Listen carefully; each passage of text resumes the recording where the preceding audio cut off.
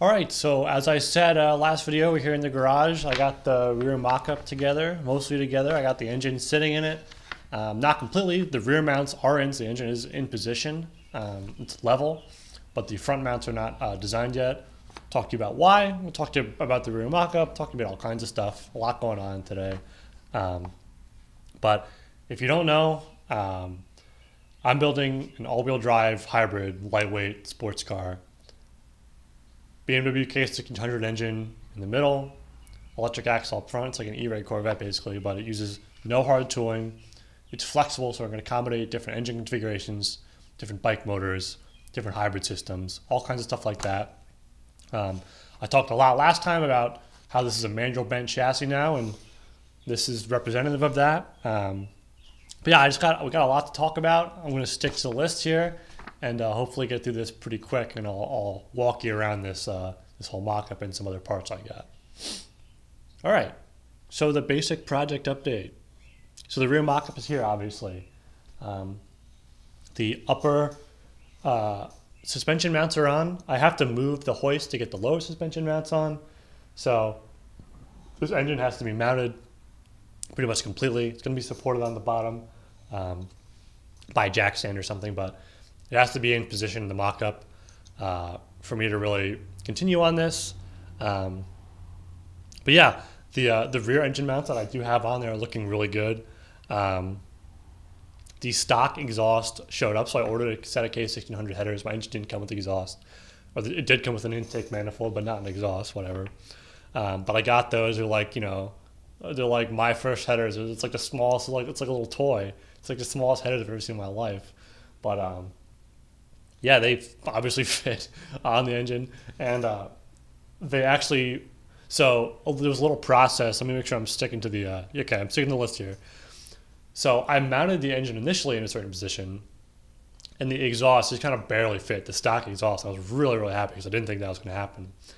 And then once I had the engine in here, it's like, forget 3D scanning. I have a mock-up and the actual engine here. So I was like, well, I have more space than I thought. So I moved the engine down about 8 millimeters, if I remember right, and forward like 12 or 14, which is huge. And now the stock exhaust fits really well. It goes right under a cross member back here, which is super important, super structural. So I don't have to move that. The engine, again, so the engine's just lower than it did before. It's closer to the firewall, which is great for weight distribution, and it's great for mostly for the differential, because the space between that diff and the output shaft of the engine is super critical. So now that I had that extra like 12 mils, it's just huge. I've done some other stuff here that I'll show you to address that too. But yeah, so I got the drive shaft here. I'm going to cut the yoke off that and get a flange on there to mount to this flexible coupling. That's not a scalable solution, but it is a good solution for one prototype. And in the future, I'm going to have to figure out what kind of spline that is, all that kind of stuff to sort that out. But for now, that's okay. And yeah, so just as a side note, this whole mock-up is a lot stronger than I thought it would be. It's been supporting the engine pretty nicely, just with plastic mounts. I noticed it was flexing a little bit when I came in here, but that's just the kind of this jack stand I got from Harbor Freight sagging a little bit. Rather, Harbor Freight Tractor Supply sagging a little bit, but not a big deal. Nothing was broken, so just gonna kind of straighten that stuff back up, get the front engine mounts figured out. I'll talk about those just in a second. Actually, let's open a box, and I'll show you what is going on with the front engine mount, and I guess we'll also show you a little bit of CAD too. So let me just go over this engine mounting situation with you guys. So it's a motorcycle engine. They never intended it to go in a car. The rear mounts are fine. The front mounts, not so much. It's just in a weird spot. It needs a cross member, but there's no good place to put it. So let me show you my solution here. So now we're opening up this box. It's from Oshcut. So the whole chassis, this mock-up is sponsored by Senkatsen. I'm really thankful that they're sponsoring this whole mock-up and pieces of this project. Oshcut is not sponsoring this, but I use Oshcut a lot. You should use them. Can't recommend them enough. This is just a steel bar that it goes in between the headers and the engine block. And I know this sounds kind of weird, but it makes a lot of sense. So the engine mounts are like right there, the two I'm going to use. So that's a really good spot for it. You know, I think it should be steel. I guess it could be aluminum. I'm, you know, again, math, not an engineer. It's going to be a stainless steel tube. The prototype is just regular steel, just as a for mock-up purposes. But put that across, and then so that'll just be bolted in. So to remove the engine, you have to remove the mounts from the engine and then remove that actual mounting bar. So again, it seems a little unorthodox. It just kind of is what it is. If I'm sure if you guys had the 3D scanner or something, I'm kind of half joking, kind of half not joking about this. If you guys had these scanned all the information, you could maybe come up with something better. But in terms of the cost of the milled engine mounts and the cost of this little bar that goes there, it's a pretty good solution. So I might use some of the other engine mounts to kind of support this thing side to side, but that's what I'm going with for now. So that's how that's all going to work. Other small stuff in that region. So the exhaust, this mock-up is not complete. So there are, intentionally so. So there are some kind of X-brace cross beams that go under this rear part of the mock-up that I have not finalized the design of yet for this reason. I'm pretty sure the exhaust is going to hit them, so I have to adjust those to get those out of the way. Not a huge deal. I'm happy with the way the exhaust fits now. I'm not going to, like, you know, move this engine anymore because I'm just going to change those. I haven't ordered them or anything, so. And then I think I'll get those mocked up in MDF like I did this, and then mount them once I know that I have them right. And then another thing with the engine back here is that it's now slightly off-center. So it just fits really nicely in the spot that I have it in now, where it's like the output is like a 1/4 inch off to the driver's side. And I guess it's like, you know, not pleasing my autism or whatever, but these CV axles will just take up that that difference, and it'll all be fine. So there's a lot of good reasons to do it. I'm sure people watching will be upset that just knowing that the diff's not perfectly centered, but it's whatever. It works really nicely at where it is right now, so that's where it's going to stay. Moving a little further back in the car, I was using a BMW small case diff forever in this thing. I thought that was going to be the ideal differential for this car. It's small. It's, you know, it's not light, but it's, I guess for a differential, it's kind of is what it is. But just fighting with me the whole way in, you know, I lifted this thing in here. I made a mount for it. And, you know, a lot of differentials just mount in funny ways. And I thought this one was going to mount good. It actually has more mounts than your average diff. It just doesn't want to live there, though. So I could go into really deep reasons why that is. But I'm just not going to, because the diff's not happy. I'm not happy with it. I'm going with something else for a lot of good reasons. So the new diff, I'll put up a video of me opening the box on it now. This is like the 5th differential the poor UPS driver has delivered to my house in like the past year. But it's a regular diff. Well, it's not a regular. It's a diff out of an E90, I think an early XI E90. The input flange is important.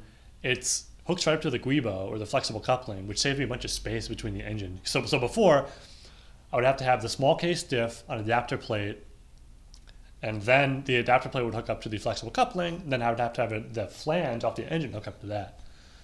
Just taking up space, like that adapter between the diff and the flexible coupling. This new diff, the flexible coupling hooks up right to it. I'm already using E90 flexible couplings front and rear. Very, very convenient. Saves me space in there. So I don't have to have this, saves me space and money. I don't have to have this adapter anymore. So I'm just really happy with that. I'll have to scan that, and it mounts a lot nicer. That's like the big thing.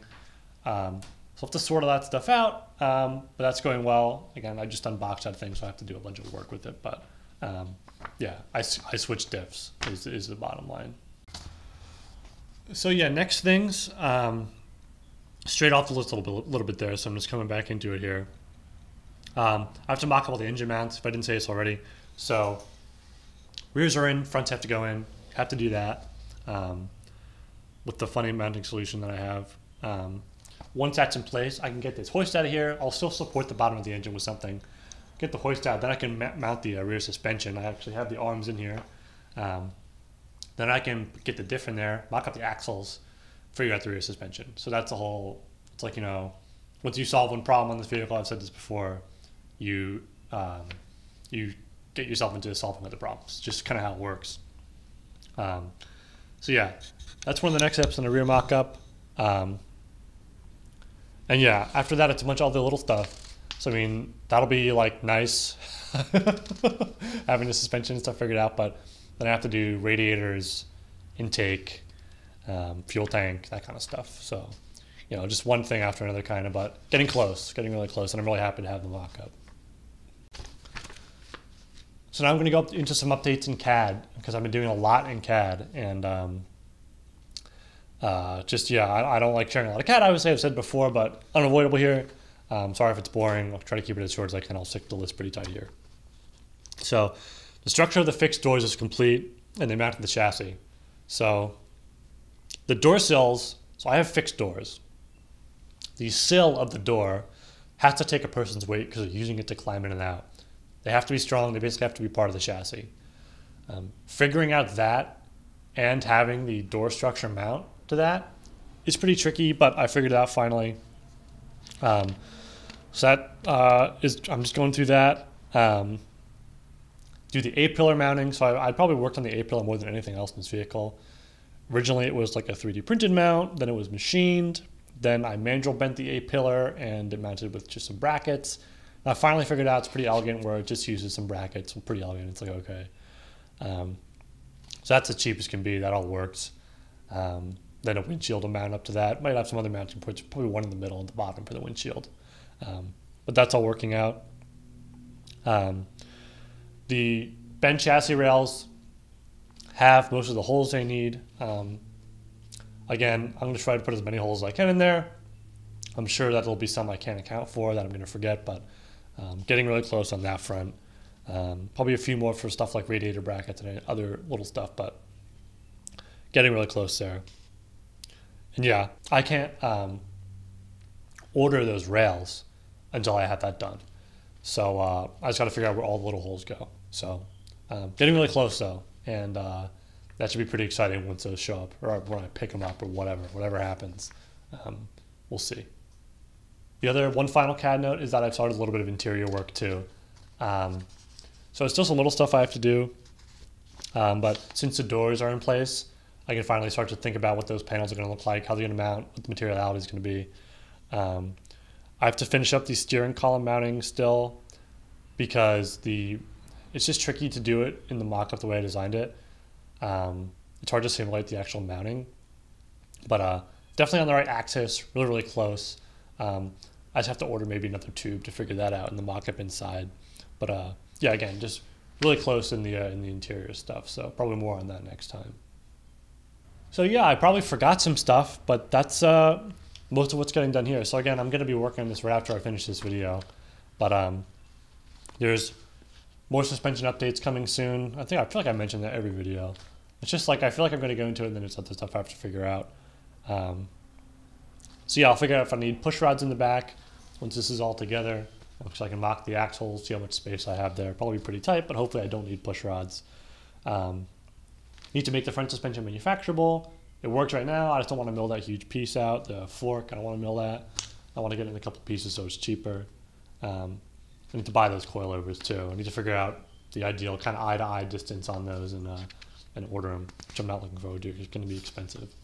Then after that, to do more body mounting. So I'm at the phase where I know where the chassis is going to be. So I have to mount all the body work, which is not fun at all.